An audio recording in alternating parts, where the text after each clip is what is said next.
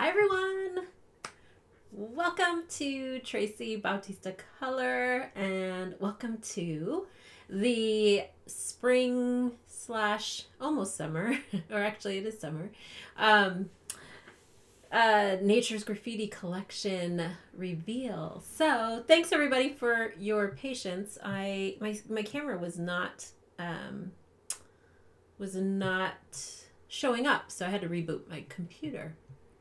But thank you all for being here on a Sunday afternoon. I hope that you are all doing well. Let me see who's here. Hey, Gail, Danny, Marjorie from the Chili Bay area, Renee from very hot Texas.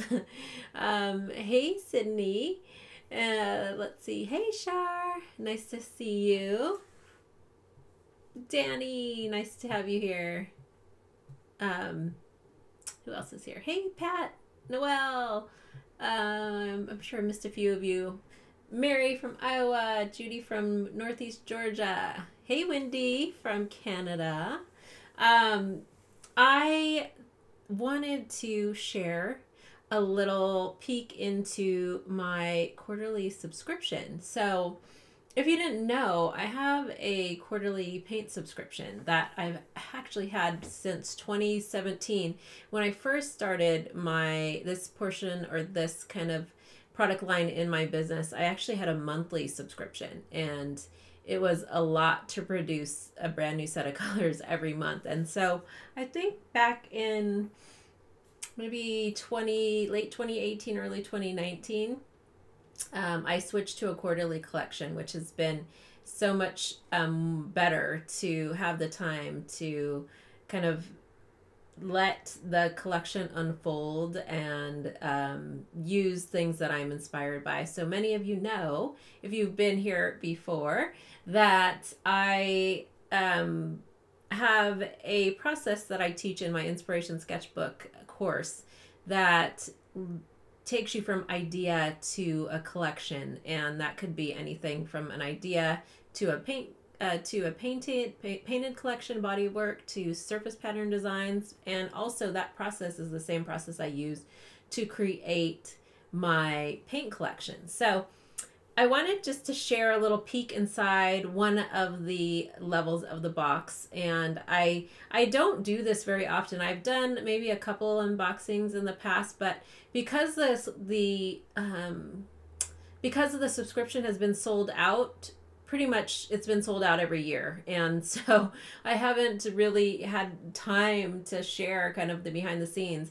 And so I wanted to be more intentional moving forward. I'm going to be opening up spots for the subscription in probably a month or so, but I just wanted to show kind of what you get as a subscriber. And also some of the collections I actually make a little bit extra. So after it's released to the subscribers, then I open it up for either pre-order, or if I have extra boxes, then I put those up in the shop. So some of you already snagged the extras that I have. I think there's a couple more boxes up there, and I may be releasing some watercolor pans and some inks tomorrow. I think I have a handful that might be available in the shop. So I was trying to go through all my inventory and see what was left after everything was shipped out. But if you are a subscriber, then your orders should have arrived. Unless you are international, then it might have taken a little bit longer. But they started shipping a couple weeks ago and through last week. And so some of you got them a couple weeks ago, and some of you got them this week. So I hope that you are enjoying it. Do I have any of I know there's a few of you here, Shar and Mary, who are subscribers. And did you get your packages yet? I would love to know. This collection is, I think I fell in love with every collection, but I had a lot of fun designing this one. It is, I think a lot of my paint collections definitely are inspired by the things that I love and that I'm passionate about, or a memory or a travel experience. And this particular collection is really inspired by the theme of nature's graffiti. So, you know, the intricate patterns in the sand. If you even look through any of my Instagram, you'll see a lot of these images like in the photos that I capture. But it's what all the things that nature just, you know, shows its beauty to us. And you know, it could be the intertwining of a bunch of vines that are just like wrapped around a tree. And so I wanted to take that essence of those things that I really am drawn to in nature and put that in a paint collection. So there's just this natural beauty in the kind of quote graffiti that nature has, and that we see in our everyday you know, life and experiences when you travel or when you go out into the wilderness or a hike. If you start to look around, you just see this like these really beautiful textures and intricate patterns. And so the colors are really inspired by a lot of those different things. So if you were to go to the collection page in my shop, I have a little write up there, and I usually do a short little write up. I wouldn't say it's a poem, or it's just kind of my thoughts behind the collection, but I wanted to start and show you, before I do the reveal, I wanted to show you a little of the inspiration. So I have a mini inspiration board hanging behind me right here, or not hanging, but it's just on a piece of foam core. So let me grab it. And a lot of times when I start thinking about a collection, I do this in a couple of ways. Let's bring this here so you can kind of see.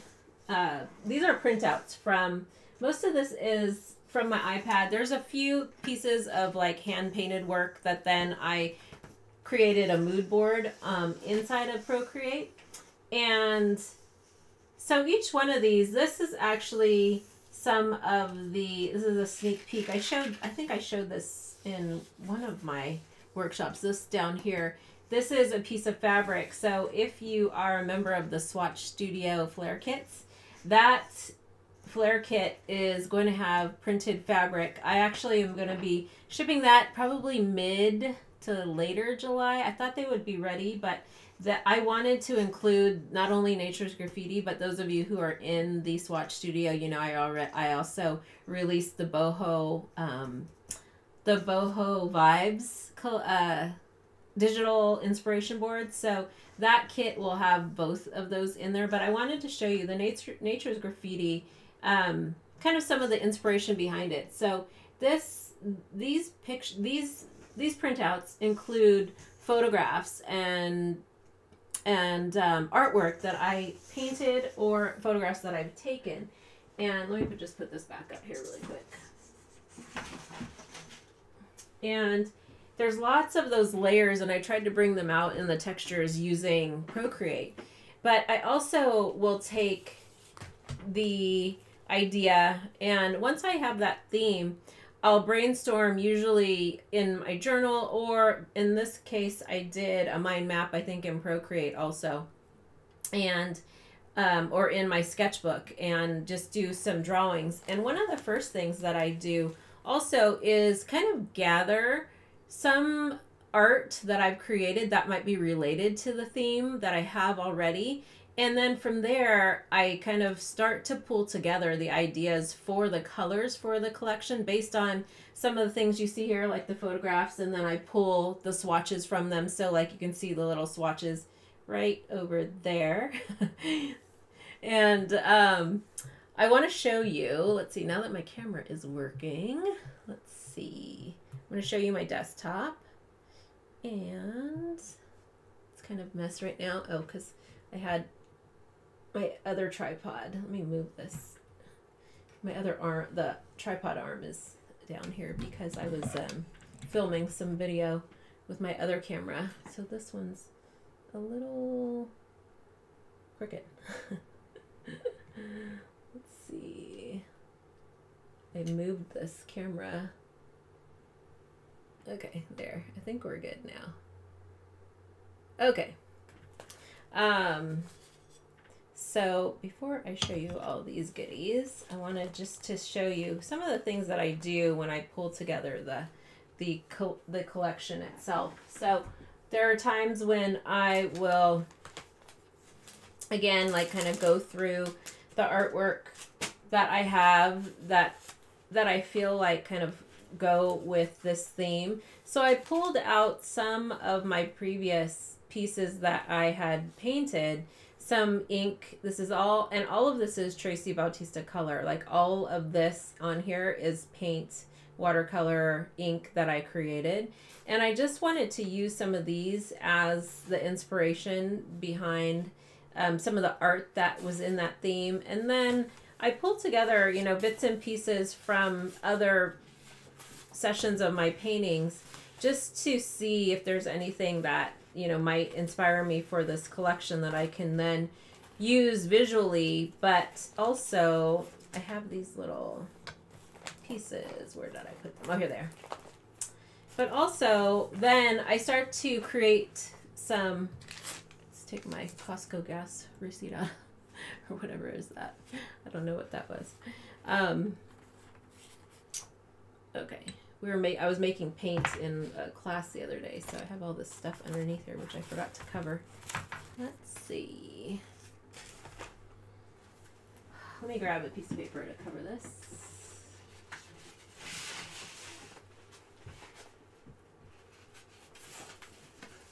Just so nothing sticks to the artwork.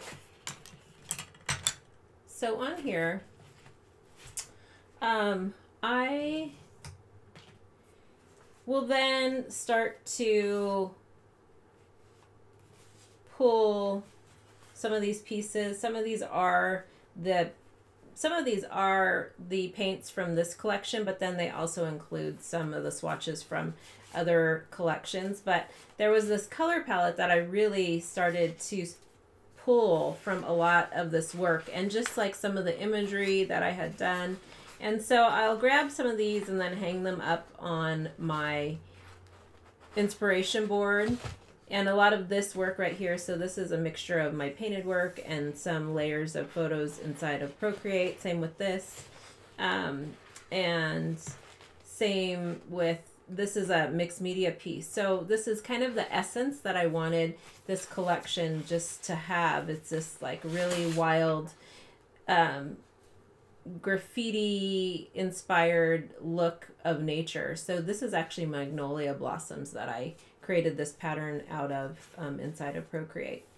And then from there, I've got this like color palette. And so it's all about collecting the color.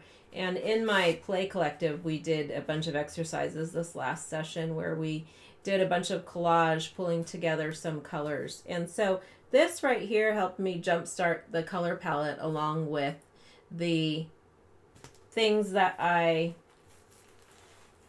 had gathered as far as photographs go, and some of the canvases that I created inside of Procreate.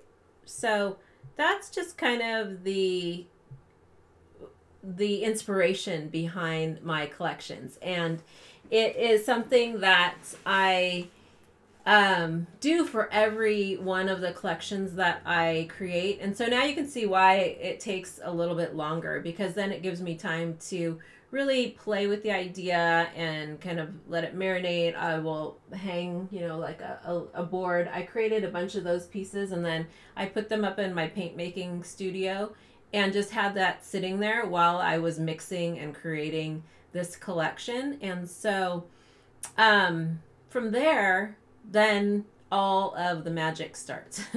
Then it's just this like one color. I start with one color, and then it starts to go from there. So that first color that I design, I will pull it from, you know, kind of all of the research and the brainstorming and ideation that I've done. And then I will take that color and then build the entire color palette around it. So I usually will make a tile for myself that just has a swatch of every color that's in the collection. And not every color is on a tile that is shipped out, but because I make them in such small batches, I always usually create a tile that has all the colors that I made for the collection, because that way I kind of have a record of it, and then I can always go back and see how it compares to the previous collection. So I don't know if I have the Wander collection here. I don't think I do. I have the holiday collection. So each one of these, I'll turn the camera down so you can kind of see what these look like. Yeah, I don't know what I did with the Wander collection. The Wander collection was my last winter kind of spring collection. So you can see here, these are just some. This is the wild blooms from last year. And this was holiday, which looks really messy. That one, I just kind of mishmashed everything on there. There was probably like 20 or more colors in the holiday collection. That's why I have like 2 big tiles that are filled with paints like that. But so when I am creating, then I also at the same time am creating, let me grab my journal, paint making journal.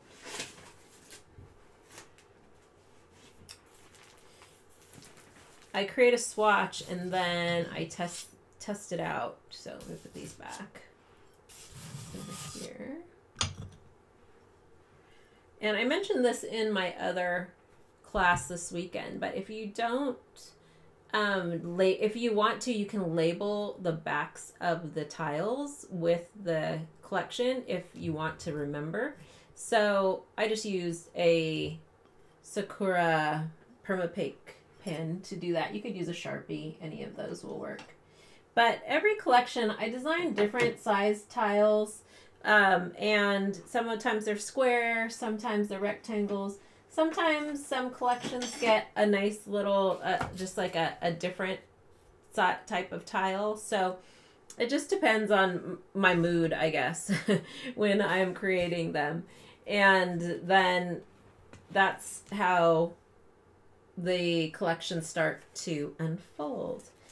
And then, let's see, let me bring out some of the swatches from this collection so you can see. So as I am designing the colors, you'll see lots of swatches in my journals like so. So these are some of the inks as I was developing the inks for the collection. These are some of the watercolors and inks, testing on different papers. So I always recommend that you test your paints, any paint line that you have, test them on different substrates, different surfaces. These are, in my paint making journals, I usually have like just lines and lines of, this is as I'm making the paints. This was my, I think this was the 5 or anniversary collection last year. And so this collection had lots of different greens for the inks. They're really pretty. They've got, one has like this purpley kind of tint to it. And then another one has a mica, like this really pretty gold shimmer, but you can only really see it when the light hits it.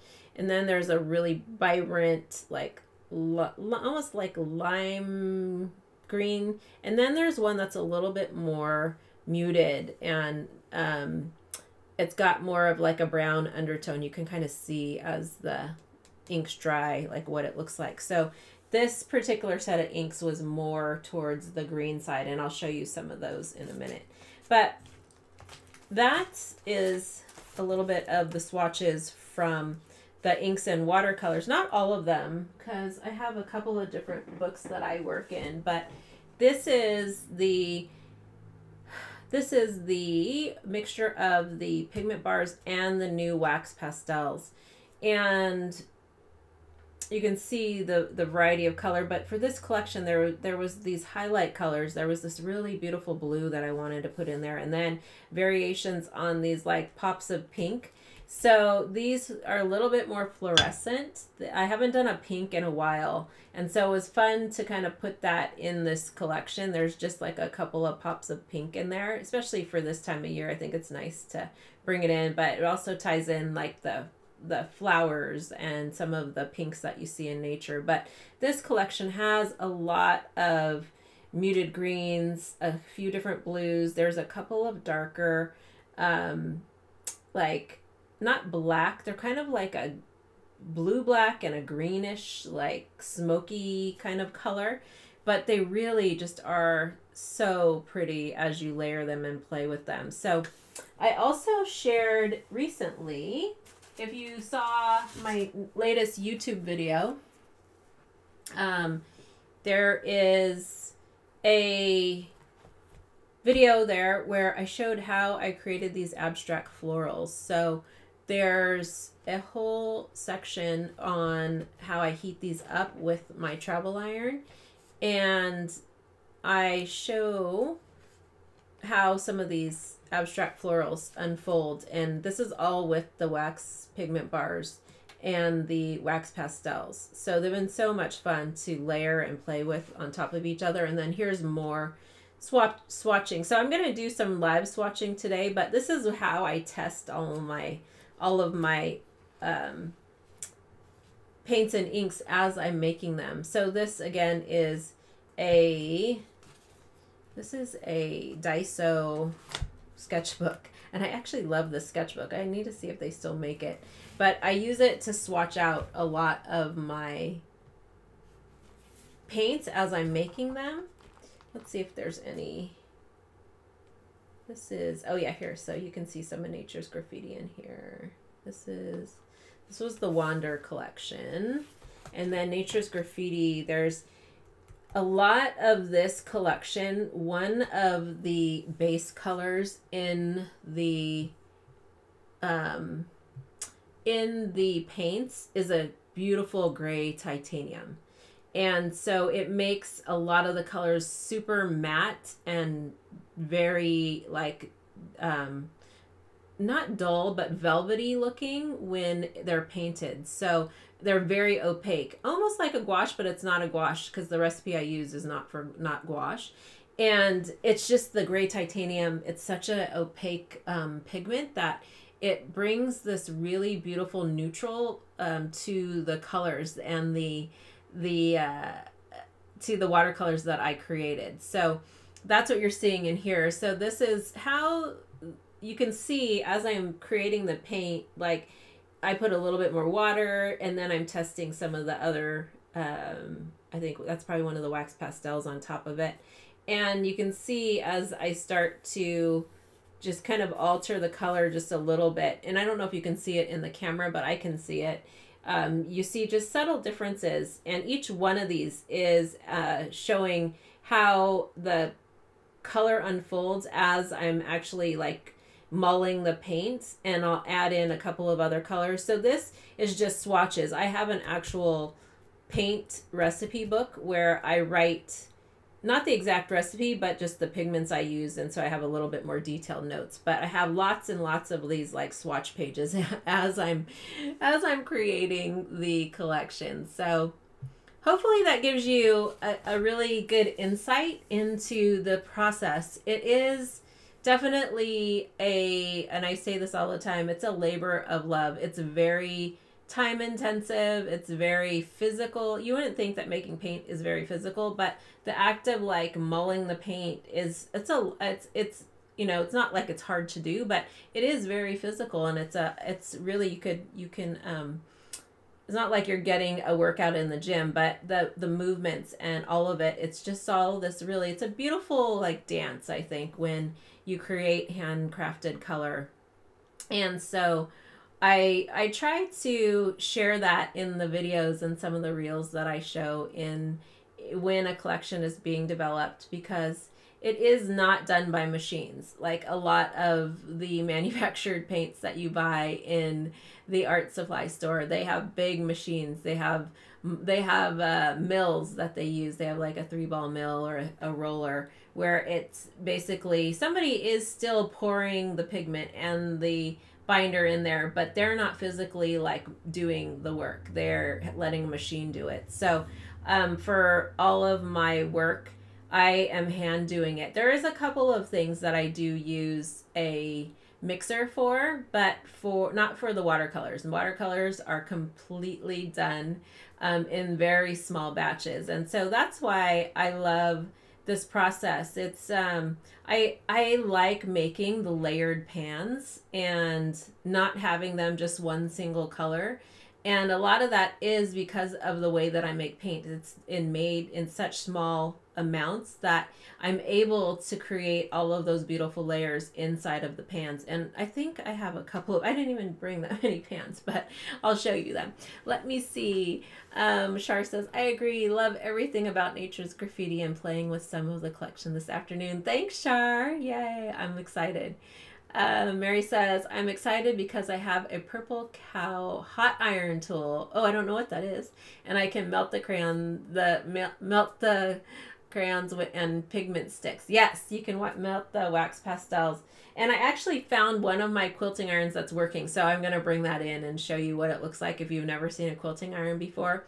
I tried to look up the Samsonite iron that I have, but I don't think it's manufactured anymore. Or if it is, there was one Amazon seller that had them, but I don't know if, I couldn't tell if it was brand new or not. I mean, those irons I show in the video, I've had them for over 15 years and they still work great. They like detach and then you can like put them so it's like this one flat thing. But the key to using the wax heated is to make sure you don't have, or you have an iron that does not have holes, so no steam. And then you can melt them. And there's all kinds of irons out there that have, you know, there are, I think, craft irons that have, and maybe that's what Mary has too. Let's see. Hey, Sandy from Melbourne, Australia. I love Melbourne. Have you been to, what is it called? Is it St. Luke's? St. Luke, I think it's St. Luke's, the art store there. Yes, I've been lucky enough to go there twice to Melbourne. I taught out there in 2000, I think it was 2008. The year I taught out in, that year I traveled a lot. I taught in Australia that year. I taught in Bali that year and in Mexico that year. I was basically living the life on the road that whole year. I came home for a day, did my laundry, packed my clothes, and then I was off to the next location. Let's see. Okay, so now it's time for a little show and tell, and I'm gonna show the pigment level. So in my subscription, I have 2 levels. There is a pigment level, and it's just the name of it. It's called pigment. You're not actually getting pigments, like powdered pigments. And then the artisanal level, which is the full collection. So it's kind of like the ultimate bundle of the products that I create every quarter. And so I'm going to show you the pigment level subscription, and then and show you some of the pieces of the artisanal. I actually shipped, oh, well, yeah, I think all the artisanal boxes were completely, I didn't make that many extra. So I have some of the tiles, but I don't have the full box. But I am going to show you now. So let's see, let me grab them and let me switch my camera. Let me see. I was trying to see if I had another. I've been moving stuff around in my studio. I was trying to see if I had another piece of like nicer paper I could put down on the table, because this one looks a little messy, but oh well, I think we'll be fine.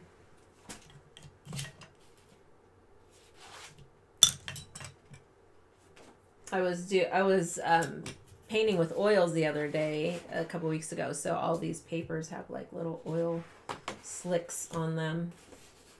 Maybe this side looks prettier than the other, even though it's all painted on. So I love keeping just random paper underneath my surface while I'm working on a project, because I can clean my brushes. I can, you know, do all kinds of mark making. And so normally I have something, I'm just covering my surface too, because we were making paint in my play collective the other day, and I didn't want to clean this up because there's so much paint here that I can still use, that I'm just leaving it to dry there. because I do work on large slabs. So on this side of my studio table, there's a big, like a big 24 by 12, I think, tile that's full of handmade paint, but it's like also full of things stacked on top of it. So I can't really show you. Okay, so here's a little peek. One of the things that I really try to do when it comes to the packaging for my paint collections is that I really want everything to be as reusable and recyclable as possible. So you'll notice that a lot of my packaging is in the craft recyclable packaging. Cardboard. I use this to package almost everything because it's a cushion, but then you can also use it to make some really great prints for printmaking.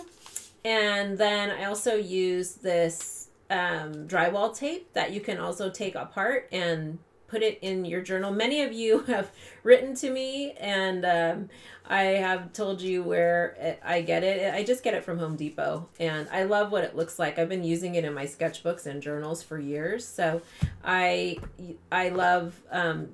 It's a little bit more work because we have to like trim it down into smaller pieces because it comes wide. So each one of these packages are really intentional. You know, there's everything's hand stamped on here. Like all of these are hand stamped. They're not printed. The labels on the bottles are all hand painted. So it really just, you know, elevates the collection itself. So inside the boxes, I hope that you reuse these. That's my goal, is to have you reuse them. And maybe you use them to store the collection. You could write the collection on the side of it, or, you know, you can paint these, but I encourage you to reuse it. So inside the boxes, there's usually a little insert that tells you what the collection is, has a picture of bits and pieces of the collection. It's not exactly what's in the box because everything is pretty much one of a kind that I create. And then sometimes there's a QR code. This one does not have the QR code in it because I'm gonna do. You get a little mini playbook that has, and maybe I'll bring one up on the computer so you can see it. It has printable swatch cards in it, so you can download it, and then I usually have a few inspiration photos that are kind of behind the scenes from the collection itself. So sometimes I put a QR code if that particular piece is ready by the time these ship, and if it's not, then it's delivered during the bonus live mixed media workshop that you get access to when you are a subscriber, or if you purchase a box. So every quarter I do a bonus that's available. It's a workshop that's available to anybody who is a subscriber and or has purchased that collection. So we do a little bit more in-depth paint swatching. I also show various techniques of how you can use my paints and inks with other mixed media. Every workshop is a little bit different. So you get to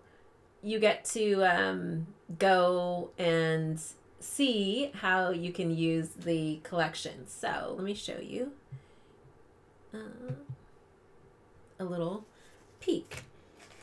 So in here we have a few different things, and this particular one, so if you purchase the this is one of the boxes. If you just purchase the collection that I had posted recently, this is what's coming in your box. So if you don't want to know, close your eyes. Or if you haven't received your collection yet, then close your eyes. So some of the boxes came with 2 inks, some of them came with 1 ink, and these are a couple of the greens that are in this collection. So there's like more of a vibrant like yellow green, and then there's one that has a little bit more blue. It's like more of a teal turquoisey green. And then They are glass bottles, so you can reuse these. They're also nice because of the size. If you're doing dip pen work, you can use a dip pen. You can also use my inks to fill a fountain pen. You just have to test it. If you have a fountain pen that has a cartridge that you can refill, all you need is a little syringe, and you can pull up the ink in here and then put it into your fountain pen. So I know that I love using I have a couple, I have this TWSBI pen that works great with all of my inks, and even the mica based inks. So the thing, if you're going to use any of my inks with a fountain pen, you want to make sure that you wash it out after you're done so that nothing gets stuck in it. And it's a little bit more like labor intensive when you are using fountain pens, but you can use them, and some of the colors are just so beautiful inside the fountain pens. I just wanted to give a side note, and maybe one of these live streams I'll show you how to fill the pens and how they work with dip pens and with fountain pens. Do any of you use fountain pens? Let me know in the comments. Okay, so in here, my new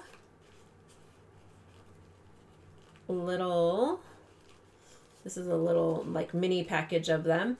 You get the new wax pastels, which are so fun to use, and I'm going to swatch a couple of them in a little bit. But some of them have like a little shimmer on top of them, and I love using them just for mark making, but also to heat up and use as melted wax.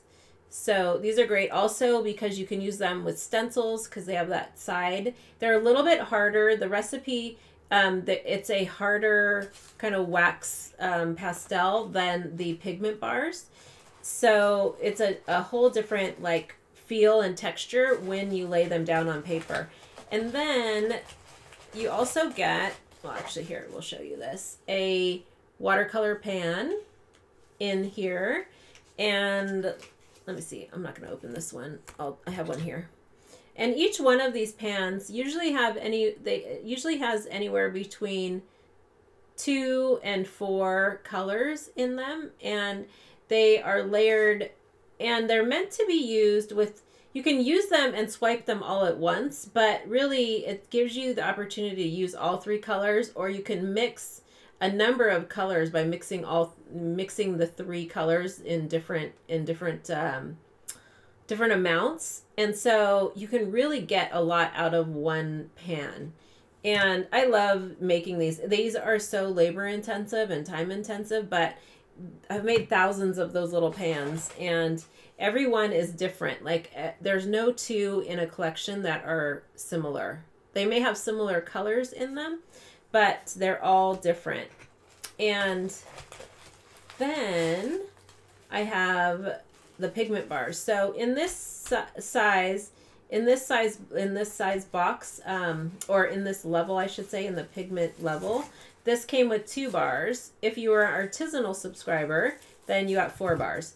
And these are all, if there's 2 bars, we usually will wrap them individually because that way they're not like falling and touching each other and falling around and touching there. But if you get 4, they're usually in a box.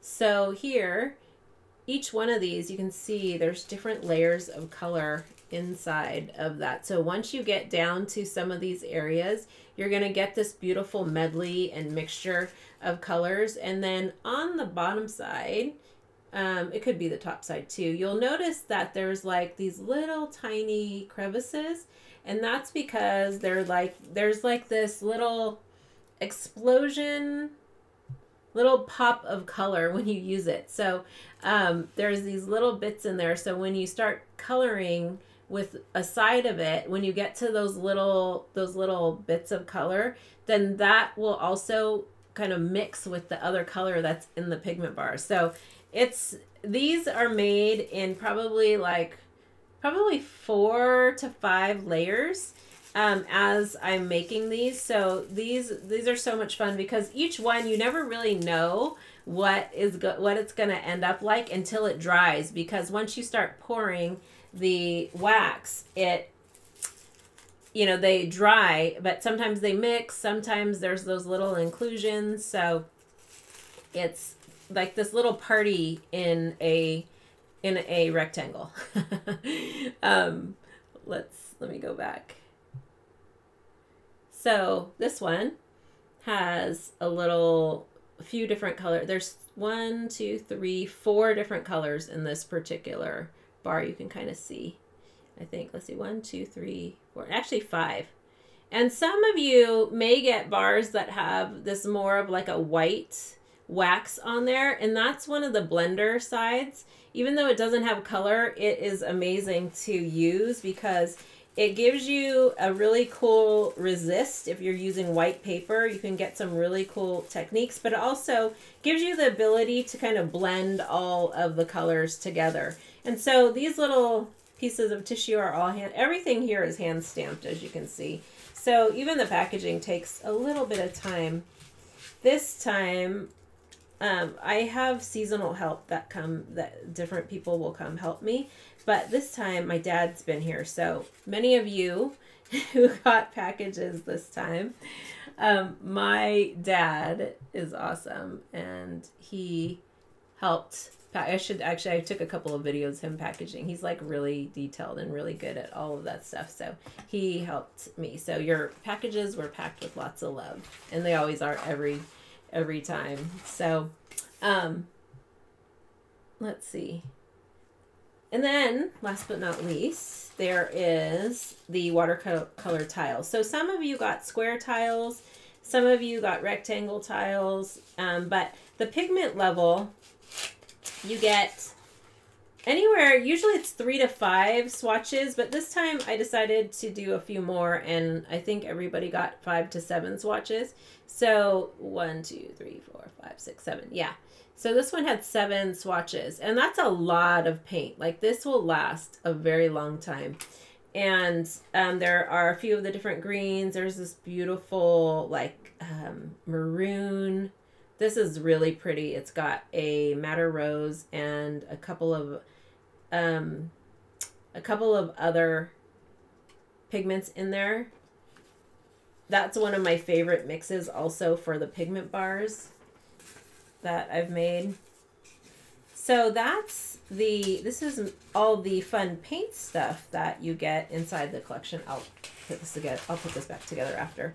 But then you also get tools. So every collection, there's usually some type of syringe with a needle, a blunt. This is a blunt needle. It's not a pokey one. I mean, it'll poke you, but it's not like a pointed needle. But I love painting with this. You can use this without or with the syringe part, and you can make some beautiful lines with this. And then there's usually some type of pipette, and this time there was this kind of sponge, and then some of you got the palettes. So it just depends on the box size that you got and what was in it, and what fit. So there's always kind of a little bit different for each level. Some boxes might also have gotten, I don't have any here, the reactive crystals, which are these really beautiful dyed reactive crystals that you can drop into your watercolor, and the colors will activate in there.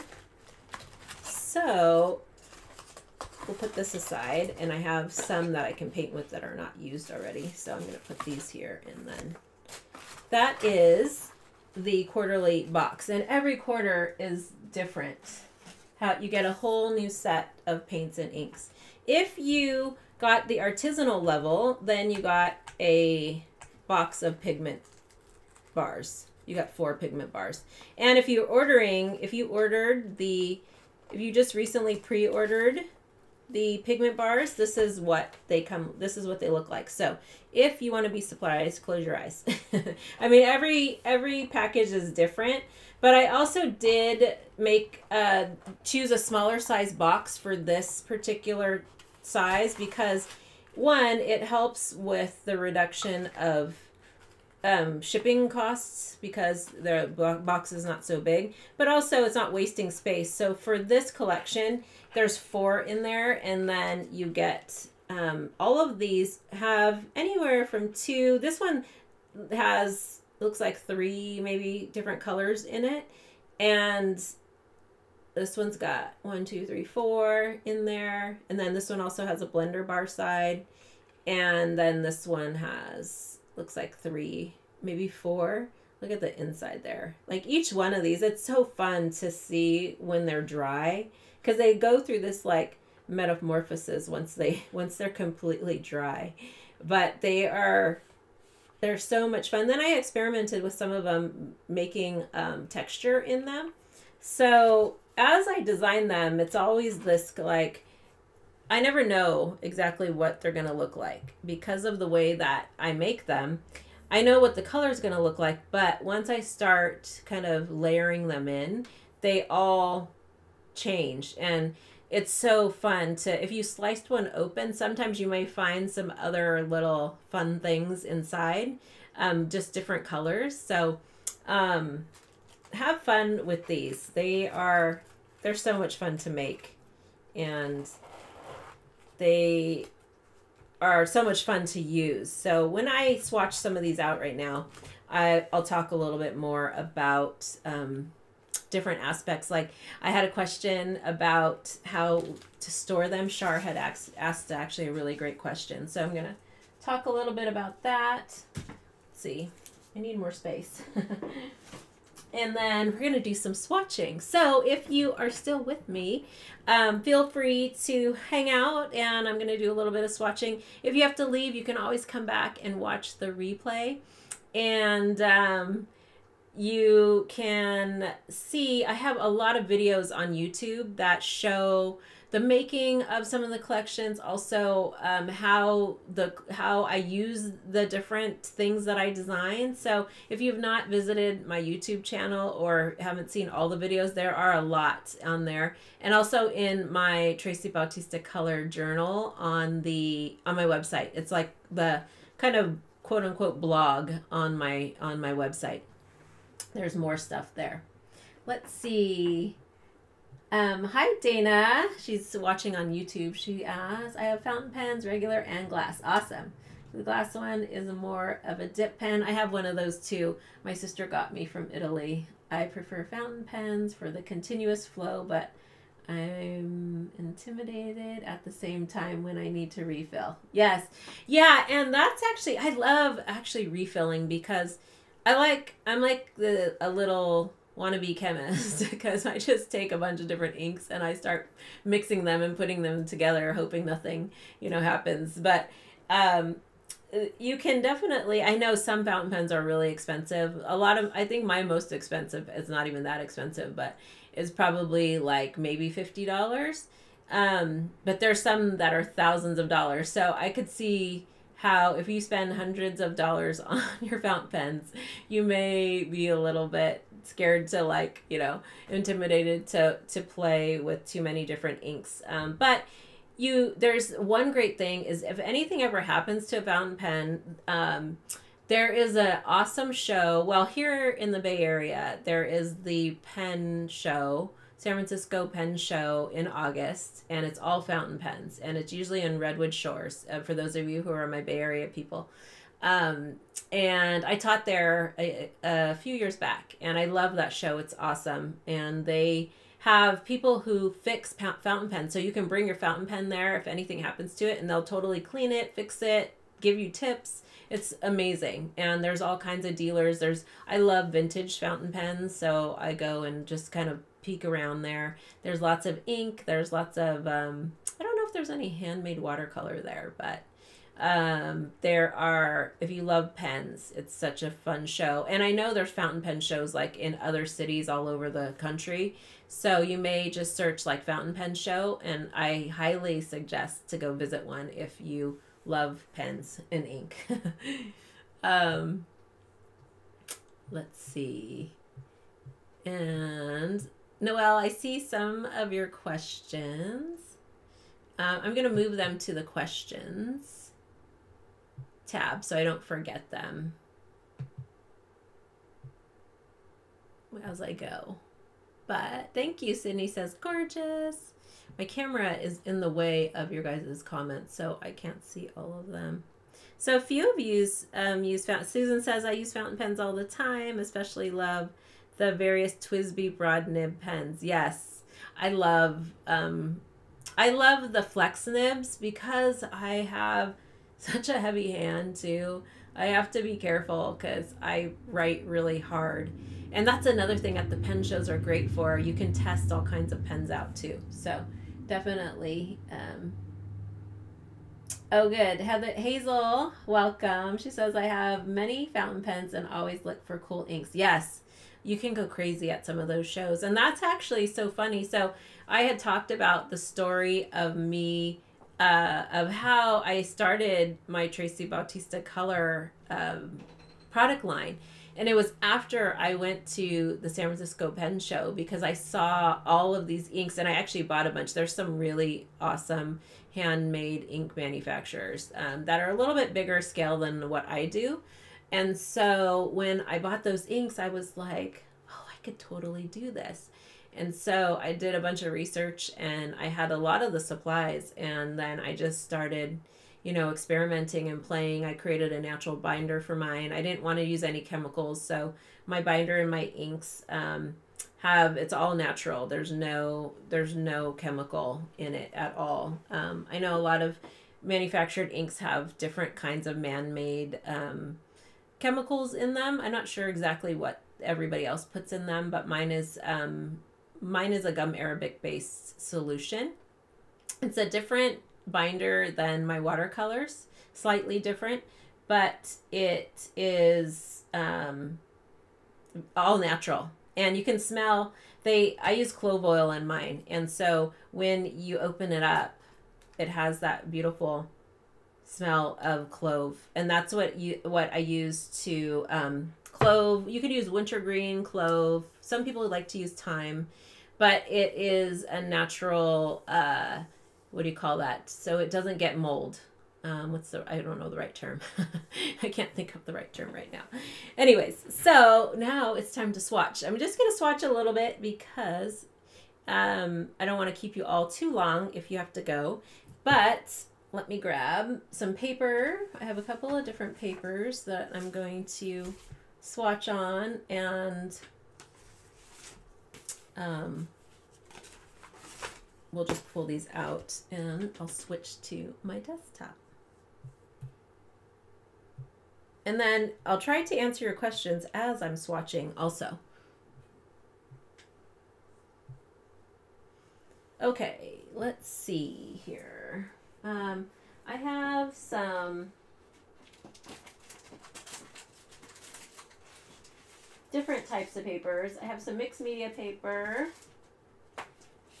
I have some pastel matte I'll probably use, maybe. This right here that I showed earlier. This is on the Canson XL sand grain paper. Many of you know I've been loving that paper also. That's a fun one to use. And let me show you before I forget. Where did I put that thing? Oh, here it is. My quilting iron. So in the video that I shared, you can go back on my YouTube and watch. I just posted it yesterday, I think. I used a travel iron, so it's a little bit bigger, but you can also use something like this. This is a Clover. I think it's Clover that makes it. Oh, this says CNI, but I think it's Clover. This is a little quilting iron. You're supposed to use it to like do the corners of your quilts, but I use it to melt wax and to paint with. And so you can see there's a little bit of wax on there. But this one, it has just a little dial that you turn on and you plug in, and then you can either take the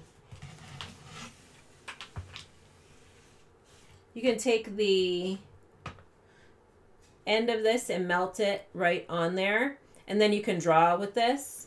You can also melt it on the pigment bar like that and paint with it too. So lots of fun ways you can use this. This is nice because it's like a tinier tip than the big travel, well, it's a small travel iron, but the travel iron is definitely larger. So if you want to cover more area, but this is what the quilting iron looks like. And these are great. I'm sure they probably make these still. This is old too. I've had this over 10, 15 years, but I have a few of them. And the one that I had originally pulled out while I was creating that video, the little dial broke, so I couldn't use it. And then I found this when I was looking through a box yesterday, and I'm like, oh, perfect timing. So here I have a few different papers. These are this is the range of the colors of the pigment bars and of the wax pastels from this collection, and then some of the inks. So I usually will pour a bottle of like whatever's left over in the inks for myself. So I have a few of the colors. There is 4 different ink colors that I created. And this one's pretty too. It's kind of a purple, but it's got a little green. I don't think you can see it. There's some green kind of shimmery duotone mica in there. It doesn't show on the computer, but it's really pretty. So that's some of it. And then I have some of I'm going to use some of these here. If you ordered the 5 set of the pigment or the wax pastels, this is what they look like. They're all different. So there are, I think I created maybe like 15 different colors in this collection of the wax pastels. So each one of these will look slightly different when you get them. But each one has one of the pinks in there. And then you get a variety of the other ones. So I think I'm going to do a little swatching, maybe on this khadi paper. I really like this. Has anybody used this khadi paper? It's made in India. It's a handmade paper. It's a nice thick, is it cotton? Yeah, it's a cotton rag. And then I also have this one. I swatch on this one quite a bit. I have a few videos that show. This was from France.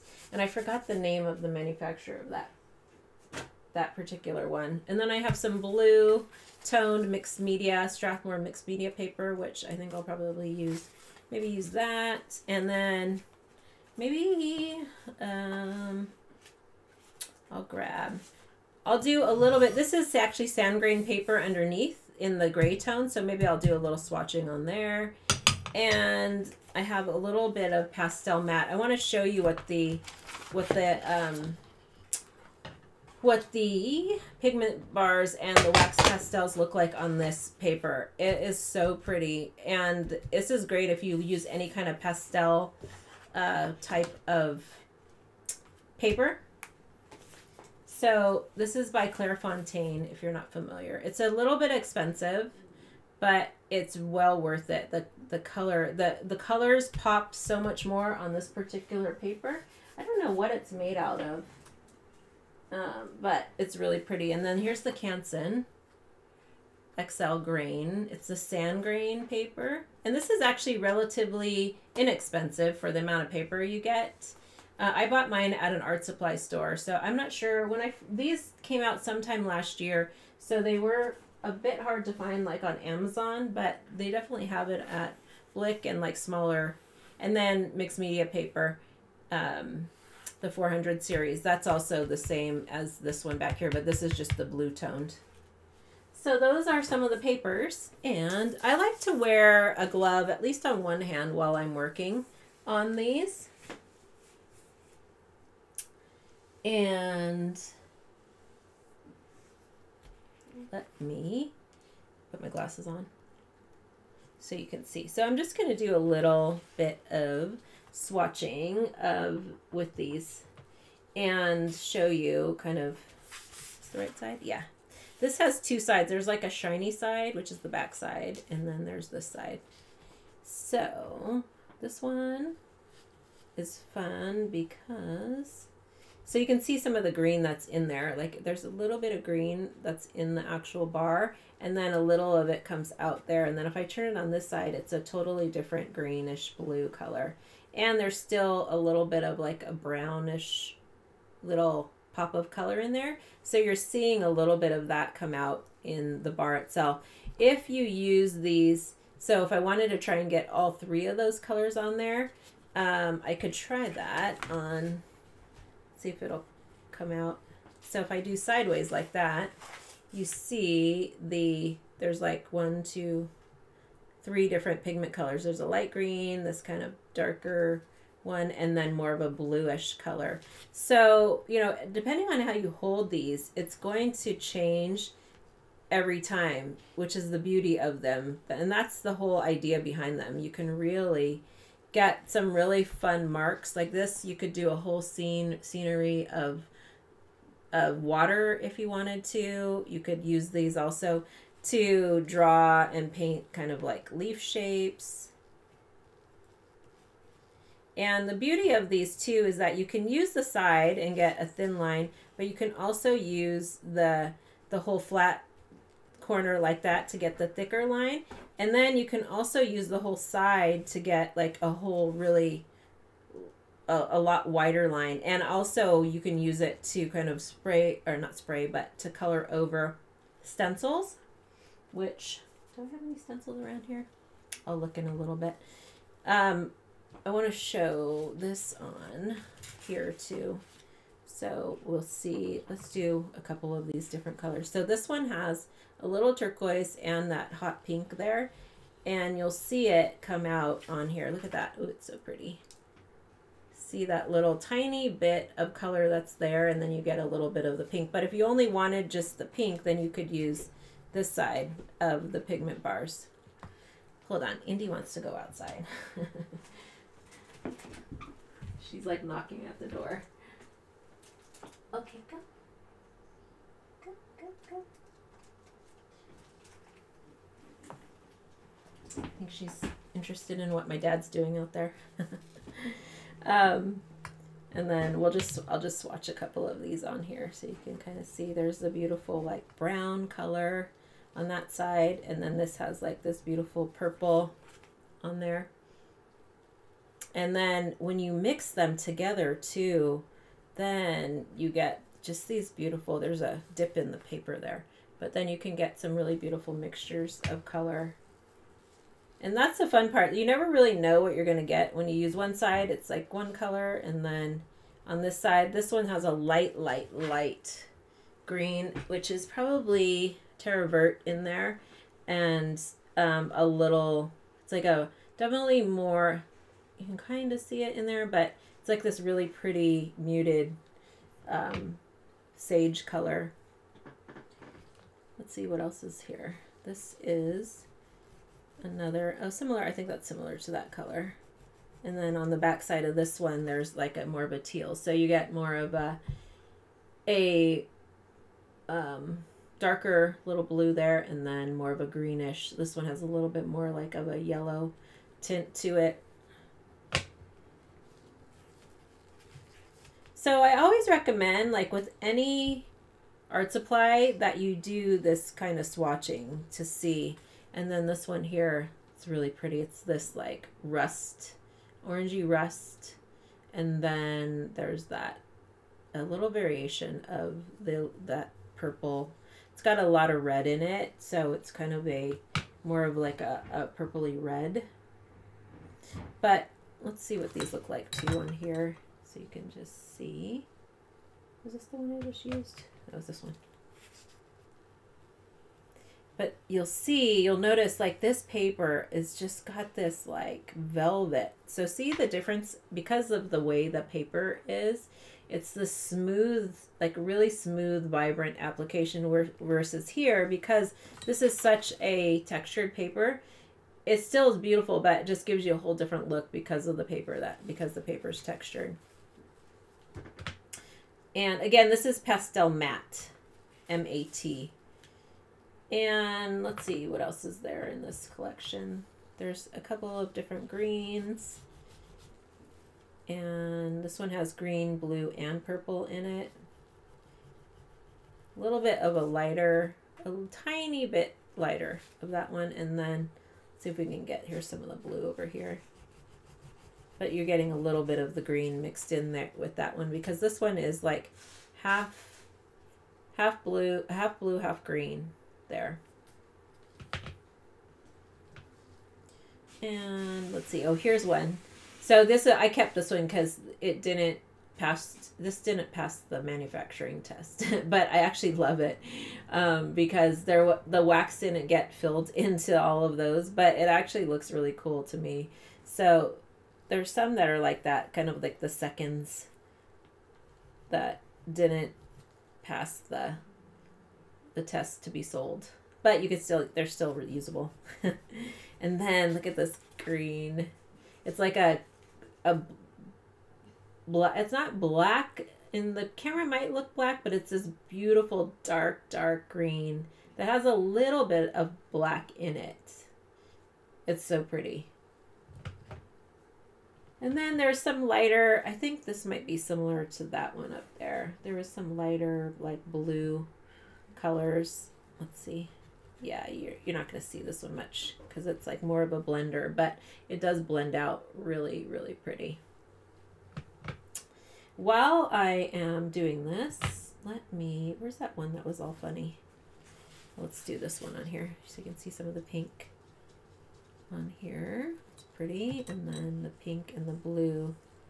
Ooh, that blue is really pretty too. Most of the pigments I used for this collection were the ones that I sourced from France. And I think almost all of them actually are in this particular collection. Let me answer some questions while I'm doing this. If you have to leave, feel free to come back and watch the replay at any time. Let's see. Sandy asked, hi Tracy. Hi Sandy. She asks, are you still designing stamps? Oh, that's so funny that you asked that. I got an email too just recently from a customer that asked about my graffiti glam stamps that I had designed for Stampington back in the day. And I just found some too because I was looking through some of my drawers over here. And I went to their website to see if they still had them, but I didn't find them. But I manufactured a bunch of my own stamps over the last few years too. And I'm thinking about doing a couple more collections of stamps, another swatch set. So I have a really cool swatch set of stamps that you can stamp on paper and then use for swatching, which I probably should have showed those, but they're not in the shop right now. I need to reorder those, but I want to make another set of those and then maybe some other florals. So I haven't designed new stamps in a couple of years, but it doesn't mean that I won't. I have designed some other stencils too. I actually have a bunch of stencil designs. I just haven't had them manufactured yet. So there probably might be some coming up in the future. So thanks for asking that. Okay, let's see. There's Shar. Hey, Shar. She said, what's the best way to store your pigment bars? So this is a great question. So I am going to show you what I do. And let me bring you back down to my desktop so you can see.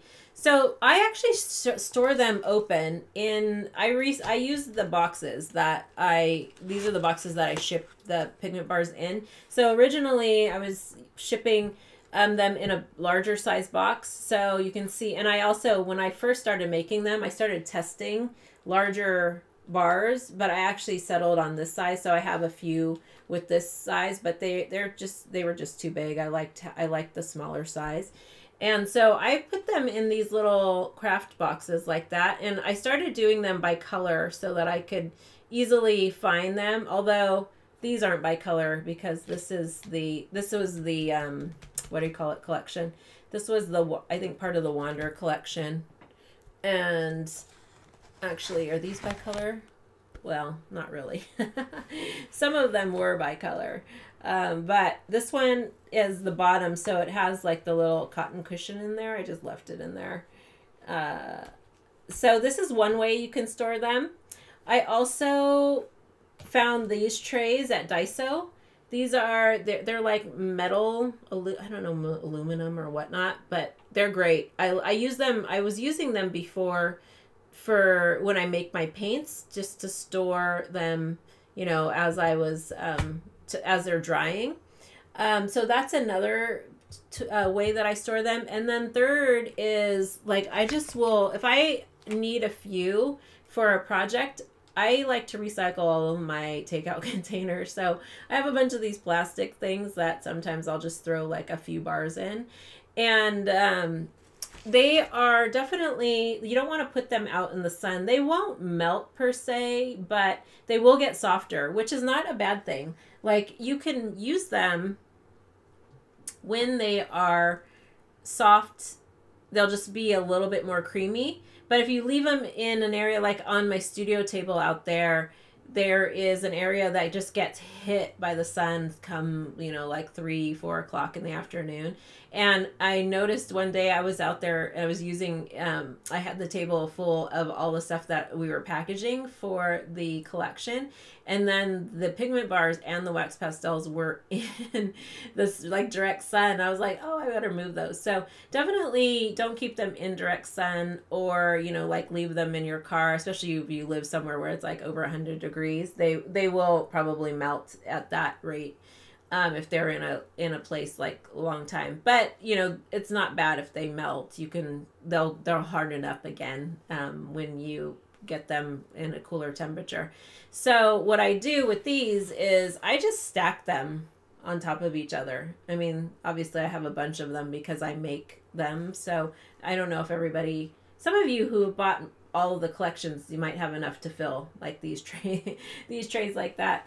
But I find like having it like this, you know, something where I can see all the colors is nice. And then I can put it in a drawer or in a bigger box, and then something like this too, because then I can just kind of grab. These are all from the Nature's Graffiti collection. Let me pan down again. So, you know, it gives you a place to stack, and like I could even fit my little ink bottles in here. So I knew that I wanted to use some of these for the for today's live stream. So I just threw a bunch in here. And then I'm just going to do a couple of these on here. Wait, I already did on there. So here's one of the pinks, which is so pretty. It's, you know, super vibrant. It's like a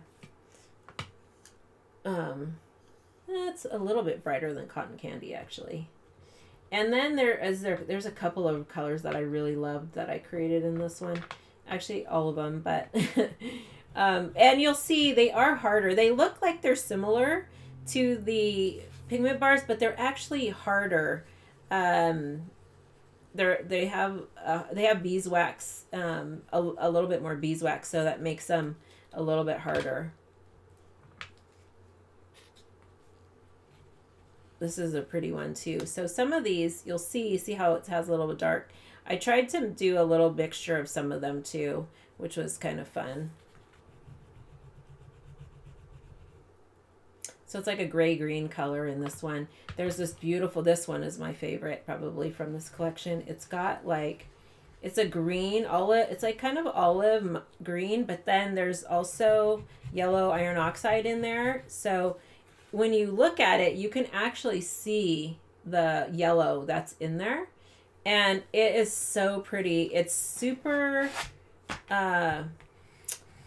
like it will, you can see it on the blue, but on top of paint, I'll do a swatch of paint and paint over with this one.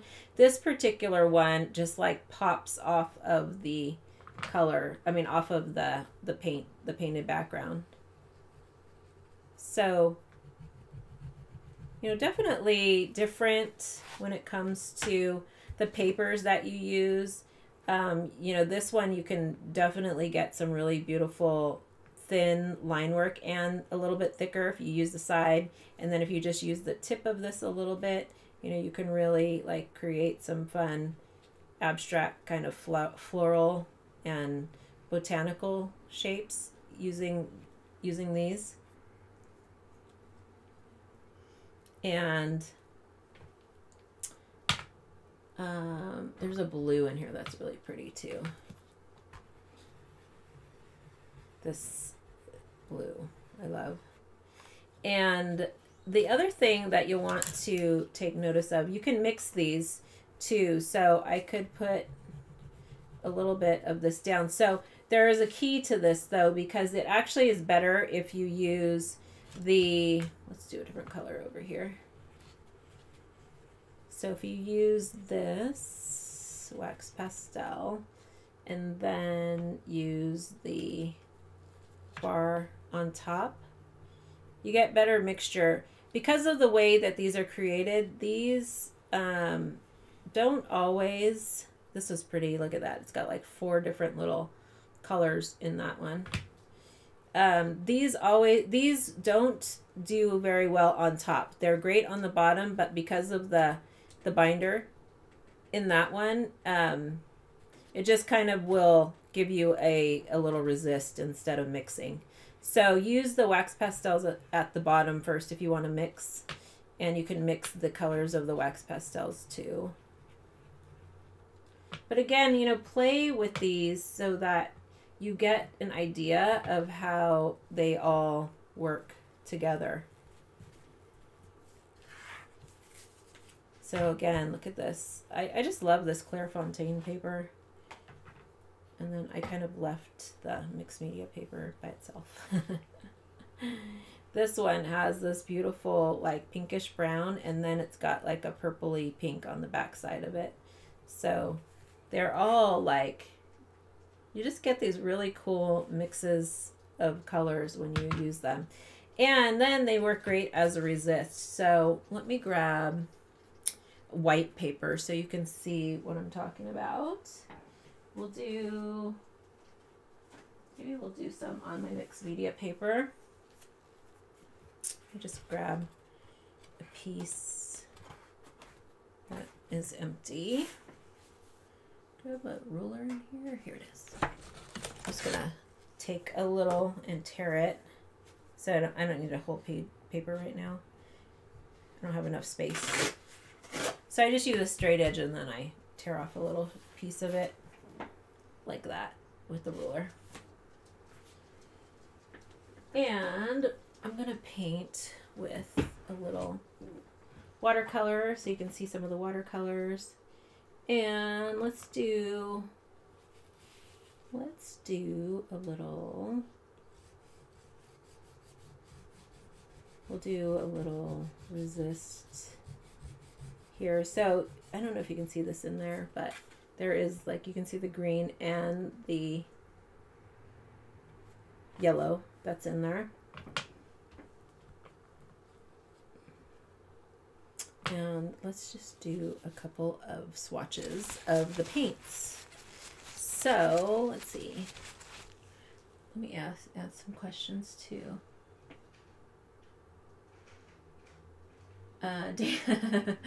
Dana asks, I was gonna say, how do you keep your nails gorgeous with all those pigments? Yes, that's why I wear gloves. But that my nails do need to be cut. I was thinking about that earlier. I was like, I need to really cut and file my nails. They're a little too long right now.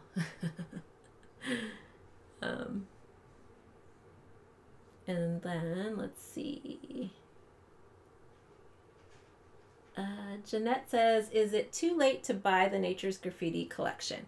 No, Jeanette. There are some boxes left. If you go underneath the video, there's a shop Nature's Graffiti collection. You can click on that button, and it'll take you right to the page where you can pre-order pigment bars. And there are a couple of boxes left. I'm probably gonna upload a few watercolors and inks tomorrow. I'm going to show some of those right now. So you get to see some of these colors. And this is actually part of the Nature's Graffiti collection right there too. So I'm going to use some of those. Let's see. Can you see all this okay? Yeah. I just want to make sure the lighting is okay.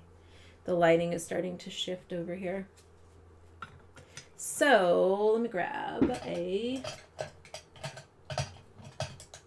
We'll swatch with this dagger striper. This is silver silk. Where is my... I keep misplacing... Oh, here it is. I was like, I keep misplacing. This one's my favorite. This is the Golden Natural Silver Brush dagger striper. This is the silver silk dagger also. You know, that's like, these are like my favorite. These are my favorite brushes. Any kind of dagger let's do a little bit of blue. I probably should have used a smaller brush. There's not a lot of space on this paper. And I just realized my water over there is really dirty. So I'm just mixing some of these little swatches on here.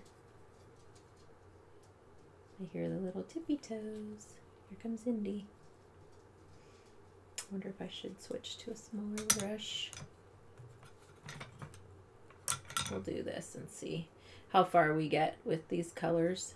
So while I am swatching, I also want to make sure I have another piece of paper to clean up my brushes.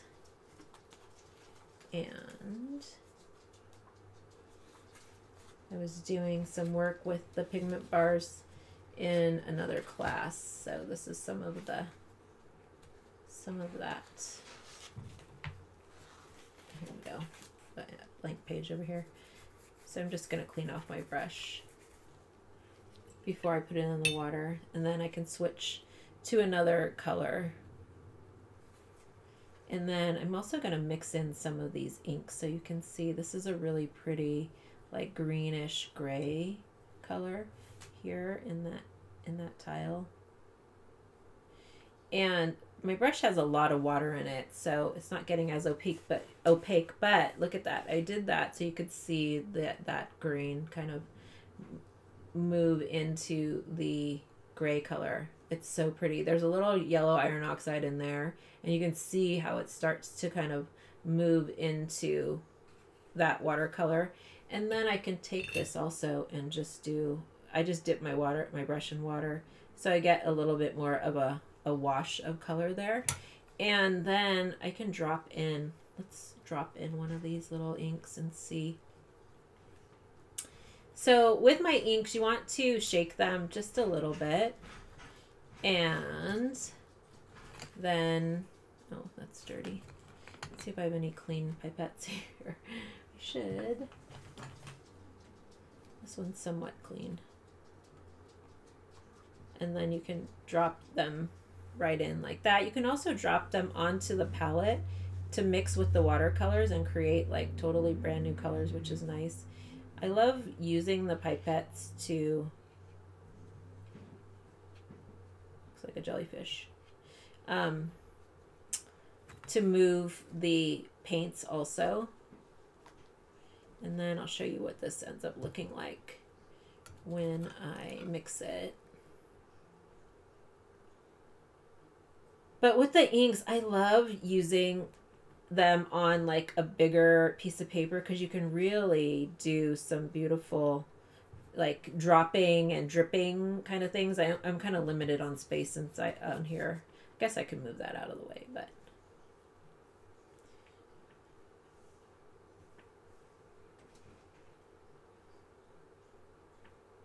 the beauty of the inks and playing with inks is that when you use them like wet on wet, or you drop other colors in. So I can take a little bit of maybe this green over here and just drop a little bit in. And you start to see like how this mixes in there. So you can do a lot of really fun abstract painting with my watercolors, but look how vibrant that green is. It's so pretty. And then I can use this, well, it's probably better if I wait till it's dry, but let's do a little resist over here.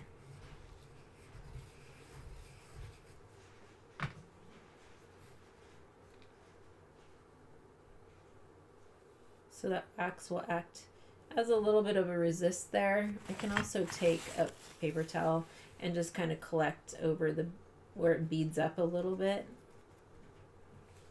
So you can see that.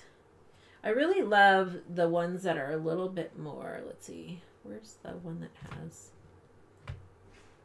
where did I put it? There's one that has more of a blender bar on one side. I guess I could use this one so you can see I need to get another piece of paper. I'll do this on a different sheet of paper.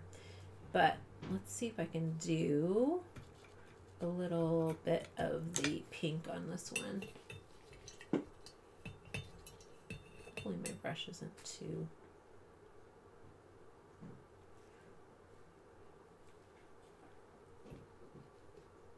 My water in there is like super dirty. So I'm just coloring. I wanted to use a color that was a little bit more contrasted. And so now you can see everywhere the wax pastel is, then I'm getting that nice little resist of color. So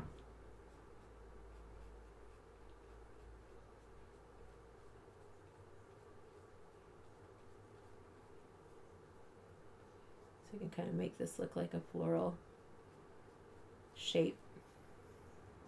But when you use the white, let's see, there's also purple. I'm gonna use a little bit of the pink that's on here. And there's a little bit of a purple color here.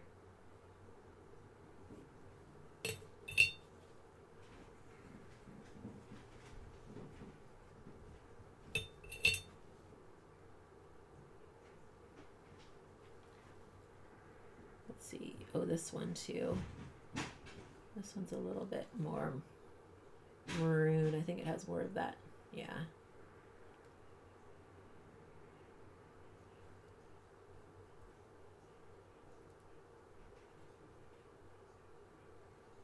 It's a really pretty, like, deep maroon color.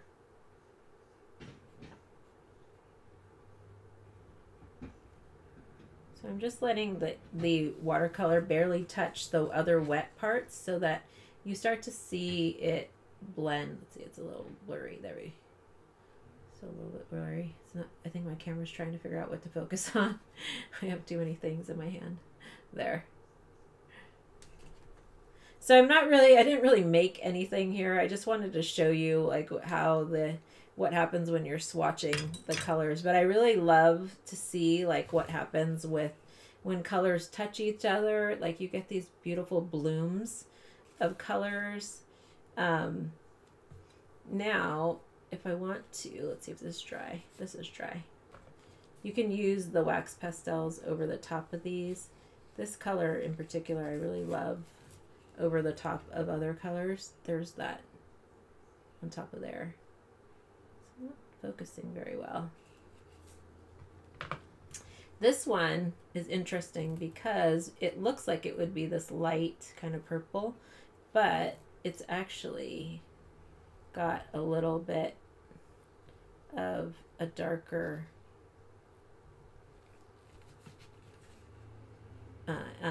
not darker, but it's like a little bit more of like a pink. It looks a little different in the camera. There's one that, let's see, this one, let's see if this is it. Let's go back here.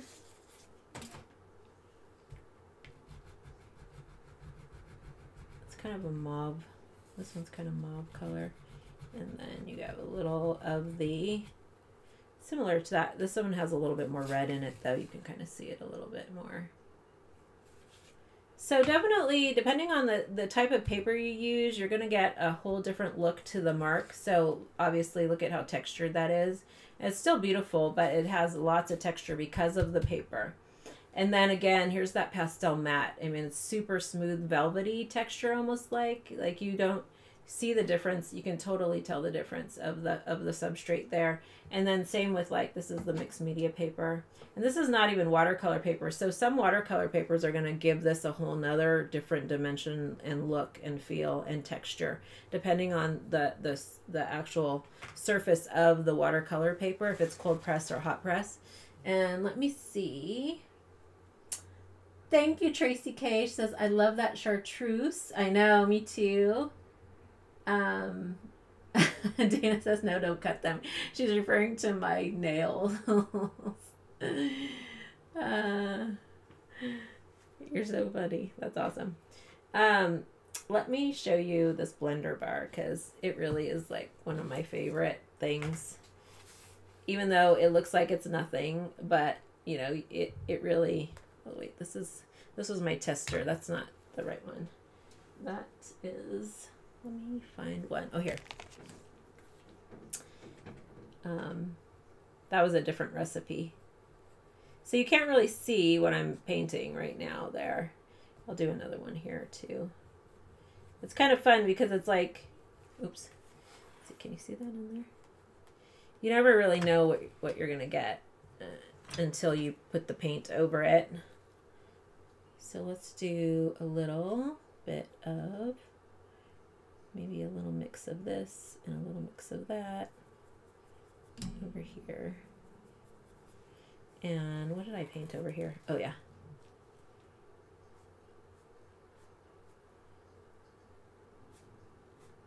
So you'll start to see, you see where that white, that's where I use the waxed bar. So you start to see how it like becomes that resist. And then I get to see a little bit of the white paper that's underneath there. That's one of my favorite things about using the resist. Let's grab a little blue over here. Oh, you can't even see this side. Sorry. Still can't see it. Hold on. I didn't realize this was off the camera. And then, where did I paint those? We'll see if I can find them again.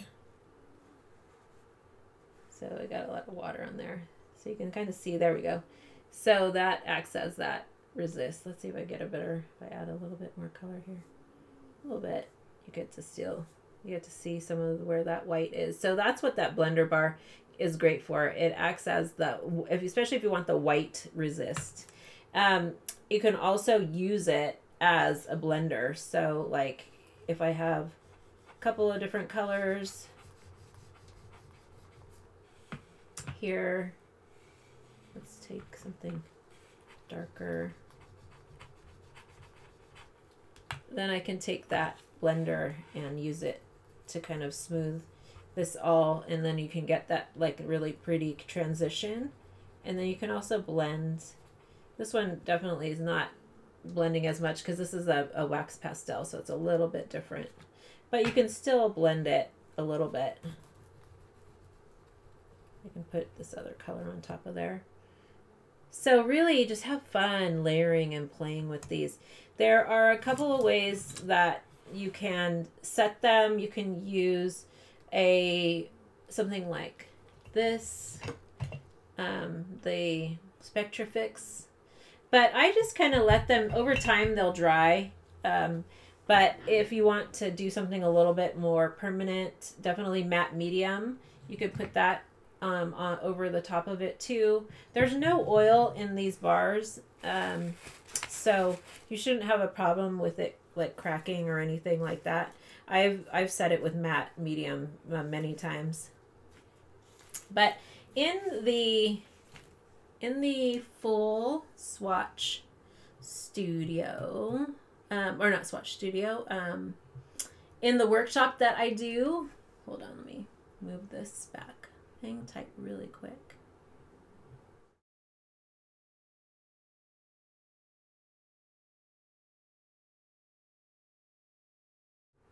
So in the workshop, hair looks kind of crazy, that you get as a bonus when you purchase the paint collections, we do a little bit more in-depth swatching. I show a little bit more layering, and then usually some other fun mixed media technique, or like we've done stuff with oil. And so every workshop is different. So you get access to that when you purchase any of the collection.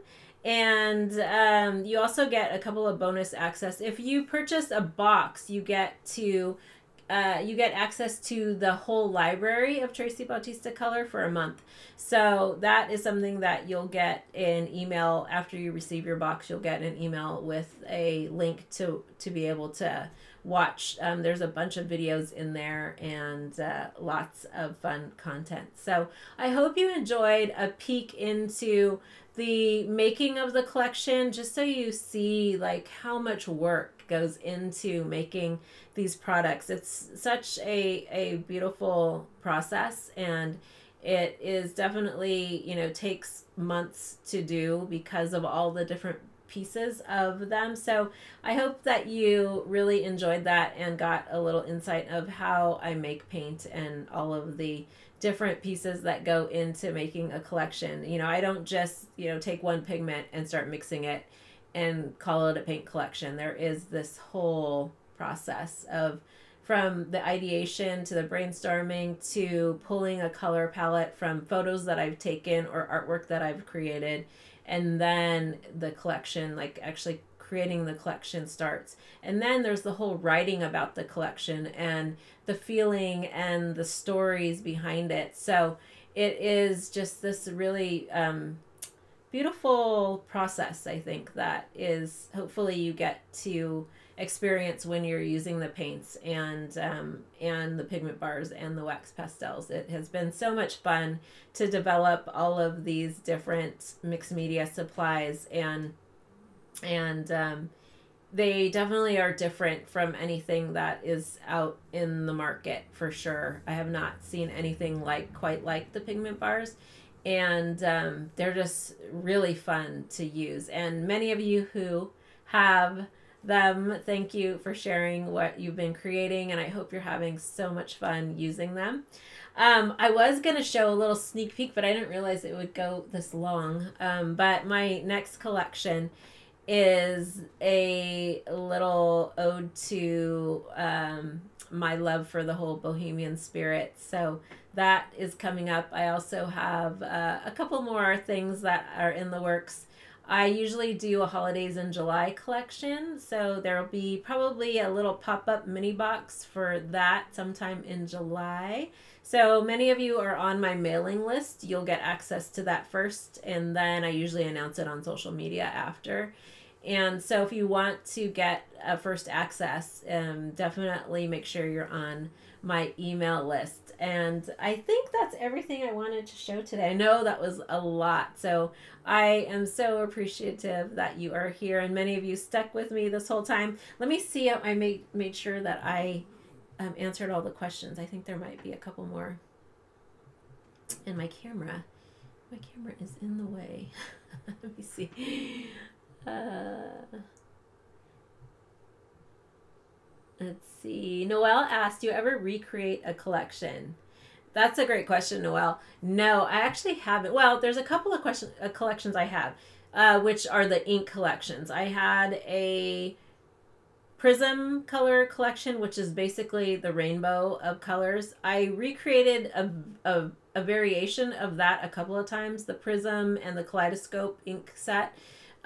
Each were kind of like that idea of the rainbow, but they were actually different recipes. So I've done that. But as far as like each collection that's released, I have not created a repeat. Although the holiday collection every year has the holiday theme, but it also has probably some similar colors, but there's always like a new twist to the holiday collection every year.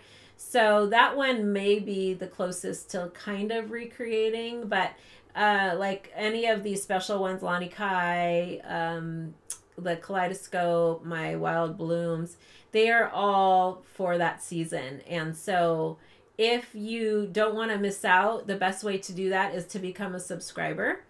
And I have a quarterly subscription option for that. And then the other option is if you're on my email list and I have extra boxes, then I usually will post those. So for this collection, there are a few more left. I don't know if they got taken up while we were painting now. But, and then from time to time throughout the year, I release special limited edition boxes, either mystery boxes or gift boxes. Holiday, I always do a gift box, and that's probably going to launch in October this year, just because I think things for holidays keep coming closer and closer. It's probably going to be maybe early October this year, just so that I can prep to make sure that everything, we have enough supplies and I can get everything made before the early December timeframe. But there are a couple more collections in the works. And the Swatch Studio, if you love color, the Swatch Studio is probably a really great place. There is, that's open. You can join as a monthly, if you want monthly inspiration for your inspiration sketchbook. You'll notice that, so for the Swatch Studio, the last couple of months, each one of those collections have also led into my paint collection. So you kind of get a sneak peek of the theme in that particular membership. That is a Swatch Studio Digital Inspiration Board is a monthly membership, and you get access to a digital inspiration board and also a beautiful PDF playbook that has a bunch of different prompts and questions, story reflections, color palettes, all kinds of fun stuff in there. And then the quarterly Swatch Studio is the flare trays, which I didn't really share much about today, but that is a package you get in the mail that has a beautiful curated selection of pieces that go with that theme for that month or for that quarter. And there are some what do you call that, fabrics that I've designed, so you'll get pieces of those in there. So it's made to give you kind of this inspiration wrapped up in these kits. So I'll be sharing more as I developed and put together the next Swatch Studio, so you can get a little behind the scenes peek. But those are some of the things that I have available in the shop now. So let's see, there's a couple more questions and then we'll wrap. Let's see, who's this? Oh, Noelle also asked, how many mixed media boxes are made with each collection? So it depends. It depends on my subscribers, because I make them all for the subscription. And then it also depends on, like the holiday collection, I probably make over 100 boxes because they sell during it's like a one time of year where everybody, if they can't get them the rest of the year, the holiday collection is probably my most popular collection. So there have been times when I've made that many boxes, which is a lot of paint and a lot of shipping. So I have help during the holidays and seasonal help to ship and package. And then, or pigment bars, she says. They are always sold out when I look online. I know. Yes, so pigment bars, actually, I've been doing pre-orders. So right now you can pre-order the Nature's Graffiti collection, and you can see the range of colors there. So every collection, I designed probably about 10 to 15 colors that are kind of poured in between, and like you'll get a variation inside of each bar. Each bar has anywhere from 2 up to, sometimes you saw some of them have like 4 or 5 like little bits of colors in them. And so you get, it's kind of a surprise box, each box you buy. If you order more than 2, so sometimes I have customers who order 2 boxes. We try our best to give you one of each color so you don't get multiples. But sometimes it's hard because the bars are double-sided, so you may get a repeat of a color. But the bars, I make a lot of them.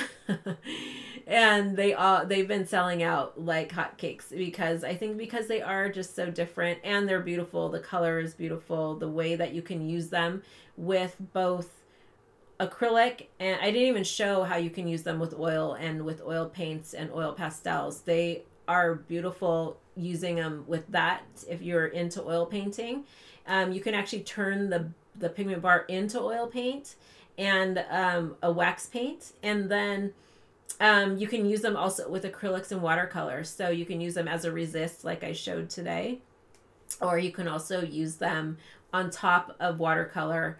And you can kind of, you play depending on what your acrylic, if you're using really like heavy bodied acrylic and it's really plasticky, then the pigment bars will kind of slide off the top. But if you're using more of a watered down acrylic, you can definitely draw and paint over the top of them with that. So there's lots of variety and things that you can do with the pigment bar. So I think that's why they have tended to sell out so quickly. And So I tried to do a set where you can pre-order. So if you order the pigment bars from this collection, they are going to ship probably around the middle of July. That'll give me enough time to make them. And I already shipped hundreds of bars over the last couple of weeks. So best bet is to make sure you're on my email list.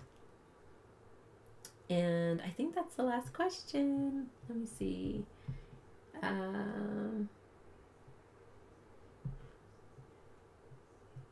Let's see. Oh, Dana, I just saw your question about, do you have time to demonstrate one with sparkles? I don't know if I have very many that have sparkles here. I don't think I do. I mean, I have a couple of the pigment, the wax pastels, but I don't know if you'll be able to actually see it on the top of this. I'm just painting on the side. Yeah, that one's too light. And I don't think very many of this collection had too many sparkles. It will come in, and let's see if I have one from another collection over here. Where did I put those stacks? Oh, here they are. I was trying to find the stacks of things. Yeah, the last two collections, I put a little bit of sparkle on the top. So some of these you're not going to really see, you see it in here, so you might see a little bit of that sparkle when you use it, but I don't think you're going to actually be able to see it in the camera. Let me try.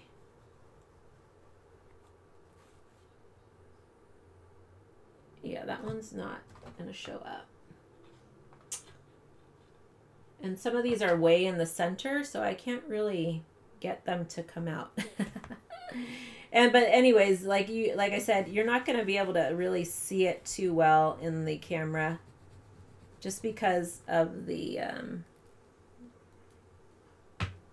it's even hard to see sparkle on the, I don't know if you can see. Yeah, you can't really see it. Even with the sparkle, the mica and the watercolors, sometimes you can't really see it on camera too well. But it's there for the pigment bars. They're really, the sparkle is subtle. You can actually see the sparkle with some of the pigment bars, because when you heat them, let me show you this one. It's really kind of, I don't know if you'll be able to see it.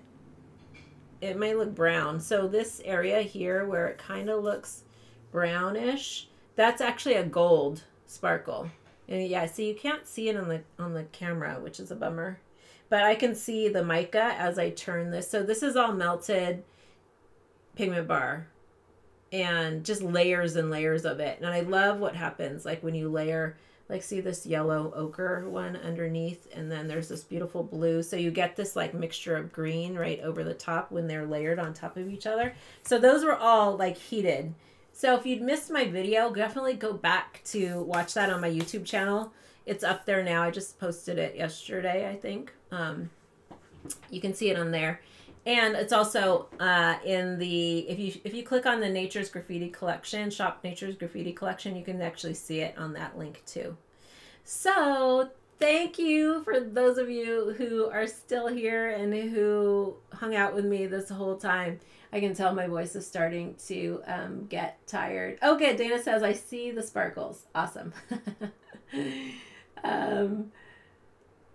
And Dana says, this was so much fun, Tracy. I love the lives. Oh, thank you. It's like being there. Thank you so much. You are welcome. Yeah, I'm going to try.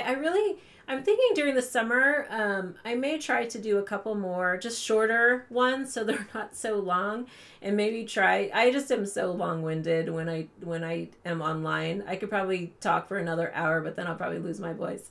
But there is so much that I always want to talk about. So I'm going to try to give myself like a 20 minute like max and see if I can do it.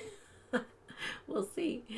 But I hope you enjoyed that. And really, if you have a chance to swatch out the colors, and not only my paint lines, but with other paint lines that you have, it's such a great way to understand what happens when you layer things. It's a really great way to teach yourself how to work with mixed media.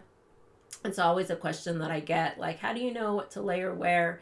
And a lot of that is creating these little swatch cards and then taking notes. I'm really a big proponent on like studio notes. And if you have the time to just like jot down 5 minutes after you've done your work for, you know, in the studio and played for, you know, an hour, or maybe you've played for 15 minutes, but spend time writing about the process and writing what you did, maybe writing about the things you loved, what the things that you found challenging, maybe something that you want to try for the next time, because then when you go back again to play and to experiment, you remember what you've done. And I really encourage you. It's something that I teach in my inspiration sketchbook course, is, you know, really how to document your process. I think it's such an important part of growing as an artist. So there are lots of different ways you can do it, but just by taking a few notes every time you are in the studio, it will really help you grow and find out things you like, and, you know, come up with new ideas and new themes and new things that you want to play with. So I will close on that note, and thank you so much for hanging out with me. I'm looking at the last question. I missed some of your comments. Yes, it's in Fitzroy. Yes, Sandy says, I've never heard of St. Luke's. Yes, you have to go since you're there. I love Fitzroy. My sister and I rented an Airbnb there, and we stayed in Fitzroy, and I went to the gardens. We went to the Rialto Towers. I love the Louis Bar on the very top of the Rialto Towers. But St. Luke's is awesome. They have a pigment wall of just like jars of pigments, and I have it in my stories. If you go into my story highlights on my Instagram, you can see some of my Australia trip. You have to kind of scroll because it was a few years ago, but David Coles, I think that's his last name, is the head paint maker for Language Artist Colors, and they are made there in Melbourne, and he and his wife run the shop, and I spent some time just hanging out in there and talking with them. It was so much fun. So if you're ever, anybody out there, if you're ever out in that area, it's definitely a must visit for sure.